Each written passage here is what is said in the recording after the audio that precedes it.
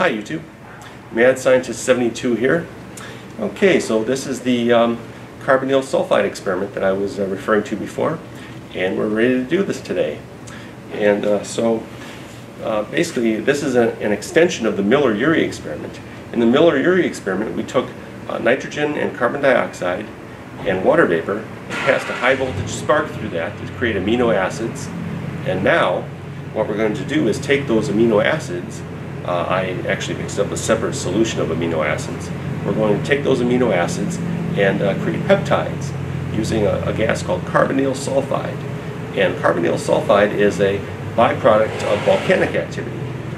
So if you can imagine, in the prebiotic Earth environment, you would have nitrogen and CO2 in the atmosphere and water vapor, and lightning would pass through the atmosphere in a thunderstorm, and then that would create amino acids which would then rain down, and potentially those amino acids would rain down in an area where you had a high level of volcanic activity. And then the carbonyl sulfide produced from the volcano would bubble through that solution of amino acids, the rain, and it would bubble through the amino acid solution, and you would create peptides. Okay, and to do that we're going to mix a mixture of sulfuric acid with potassium thiocyanate, and then that mixture is going to be in that flask, and then the gas carbonyl sulfide will be produced, and it will be bubbled through this mixture of amino acids. And in the experiment that I referred to do this, they added a small amount of potassium ferricyanide to their solution of amino acids as a catalyst, I would presume. And after 5 minutes of bubbling carbonyl sulfide through that solution, peptides were produced in great quantity. So that's the experiment that we're going to do today. Okay, so here's the reaction which I will perform today. It involves reacting 1 mole of potassium thiocyanate with 2 moles of sulfuric acid and 1 mole of water. I will be using 10 grams of potassium thiocyanate and approximately 80 milliliters of sulfuric acid, which is in excess of sulfuric acid. In this reaction, potassium bisulfate and ammonium bisulfate are produced along with the carbonyl sulfide gas. Also, the optimum temperature for this reaction to take place is between 40 and 50 degrees Celsius. Okay, so here's the reaction taking place. The potassium thiocyanate starts out as a white solid, but upon reaction with the sulfuric acid, an orange color is produced. I should also note that this is the beginning of the reaction which you are seeing. The reaction proceeded much more quickly once it got underway. And of course, here's our beaker with the amino acid solution, and you can see the bubbles of carbonyl sulfide slowly bubbling through the solution.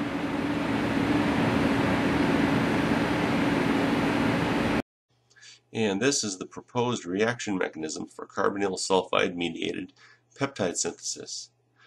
I am an amateur scientist and I don't have a degree in chemistry, so there really isn't much I can say about this mechanism other than the fact that it works. If anybody out there can explain the mechanism in detail, please feel free to comment.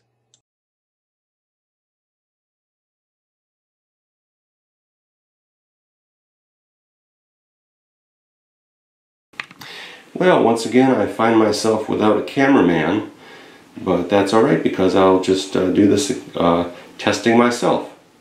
Okay, so what we have here is the control solution, which is a solution of amino acids, and it has a very small amount of potassium ferricyanide, presumably that's a catalyst, which is mixed in, which is responsible for that light green color that you see. And this is the experimental solution. This is the solution to which I subjected carbonyl sulfide. So we're going to test these two, and we're going to see if we've created any amino acids.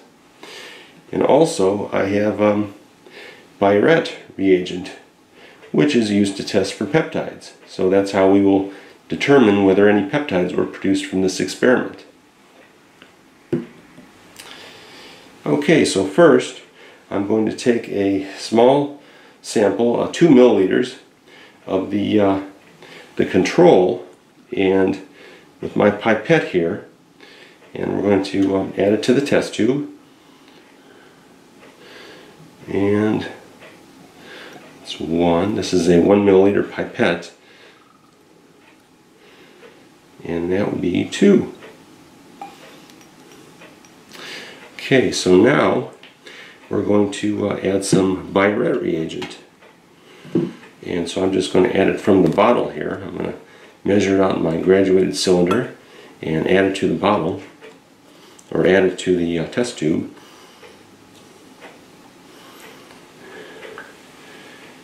Okay.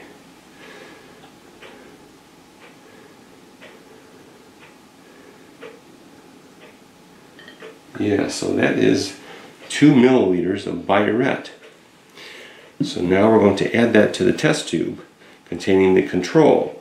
Now this will be the standard by which we compare the experimental solution, because both solutions are identical, except for the fact that carbonyl sulfide has been bubbled through the experimental solution. Okay, so mixing it up a little bit, and you can see that we have a green color. Now, I have to say a word about Biuret reagent. Normally when you have a colorless solution and you would add Biuret,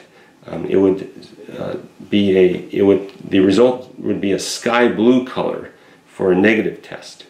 But since we have potassium ferricyanide mixed in, which distorts the color of the solution a little bit, and so this is actually green. So, but that's going to be our standard for comparison. So now we're going to take the other test tube. This is the experimental mixture, and I'm going to add some of the experimental solution to the test tube, 2 mLs again. Add that carefully to the test tube.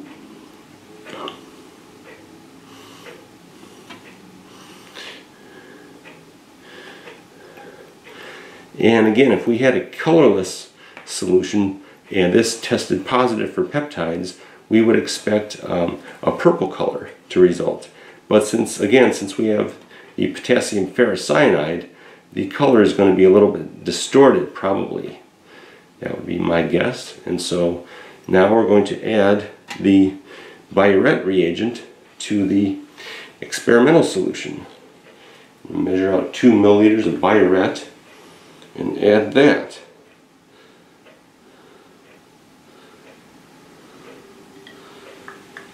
Okay, so there is 2 mLs of Biuret. We're going to add that to our experimental solution. If the color stays the same as the control, then there were no peptides produced. But if it turns a different color, then obviously that would indicate the presence of peptides. So we're going to add it to the Biuret to our experimental solution, and we'll see. Mix that up a little bit. And well, what do you know? Our experimental solution is a fairly dark blue, I would say. Fairly, maybe not dark blue, but fairly blue color. Now, notice that the control was green when we added the Biuret, and the experimental solution is blue. So that tells me that peptides were indeed produced from this experiment. And so I would say that this was a success. Yeah. And again, if we had a colorless solution, the colors would be light sky blue and purple. But since we have the potassium ferricyanide added, these are the resulting colors. So this experiment was a success, and I indeed did create peptides from carbonyl sulfide, bubbled through a solution of amino acids. So thank you very much for watching. I'm very proud of this result. I just want to thank everyone again for watching, and Stay tuned for more experiments on my channel.